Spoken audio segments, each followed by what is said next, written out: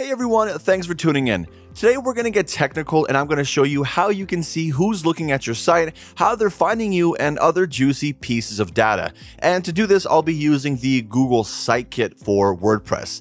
Now, the key thing to know is that you need to host your site somewhere for it to be visible online, and that's why I'm using Hostinger. It's easy to use for many reasons, but one of the great things about their website setup process is that you get to download the Google Site Kit ahead of time along with other plugins, so you'll immediately have it set up.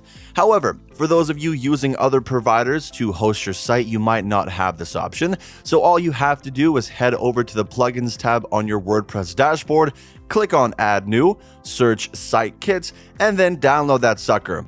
And if you want to try out Hostinger for yourself though, you can use our coupon Site Starters from the description for 10% off. Once you've downloaded it, you go to the top left-hand side and find the Google Site Kit right here, and you have to just connect your Google account with your website. So you just check mark this box right here. You can check mark this one if you want, but clearly just sign in with Google and verify that this is your site that you're applying from.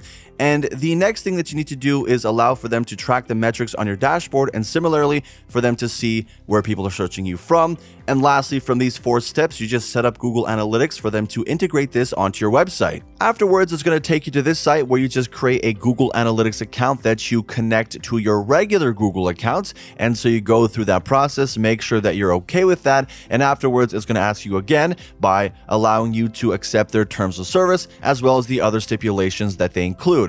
Then hit accept down here, and finally go to the dashboard to conclude with the whole setup process. Now let's take a brief look at some of the data you can come across here. So just FYI, my site isn't live, so there's no data to draw from, but that doesn't mean we can't look at the 3 metrics of traffic, content, and speed. When we talk about traffic metrics, we're essentially looking at how many people are coming to your site, what they're doing here, and how long they're sticking around.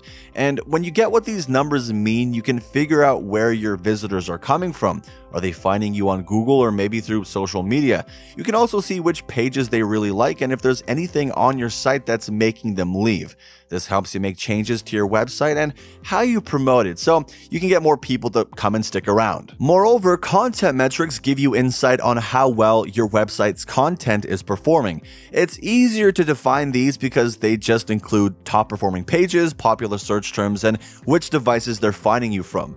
With this info, you can tell what stuff your audience really enjoys, what topics are popular right now, and how people are finding your website, basically giving you an idea of what to push on your sites. And lastly is probably the most important, as speed determines how functional and efficient your site is. You might also be slowing your site down by using too many pictures or videos and things of that nature. And SiteKit will also give you info like load time and server response time, as well as opportunities for improvement by giving suggestions on how to make your site faster, like optimizing images or reducing unnecessary code. In a nutshell, these metrics give you a deeper understanding of how people are interacting with your website, which is essential for fine-tuning your content, marketing strategies, and, well, overall user experience. And that's pretty much all you need to know about Google Analytics. The setup is simple for SiteKit, and you can get so much information out of it. If you have any further questions, though, don't hesitate to ask away in the comment section.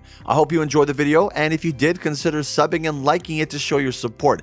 Again, if you want to try out Hostinger, you can always use that Site Starters coupon code to get 10% off in addition to their site-wide discounts. I also have a full hour-long WordPress site building tutorial if you need help with that, covering everything under the sun, and I will also have that linked in the description below. As for this video, that is all from me, but until next time, take it easy.